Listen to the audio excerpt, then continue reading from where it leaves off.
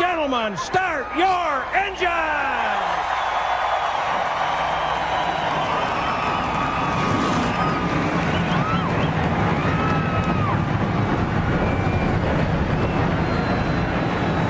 Ladies and gentlemen, the starting grid as they have qualified for the Toyota Owners 400 at Richmond. Leading it all Hendrick front row is defending race winner Young Money Kyle Larson, who starts on the pole for the 17th time in his career. Alongside his 2018 runner-up high-speed Chase Elliott, looking for his first Richmond victory to end a long winless drought. Row 2, Melonhead Ross Chastain, third last year, is the only non-Hendrick car in the top 4, and tonight he starts next to 2021 winner Alex the Greatest Bowman.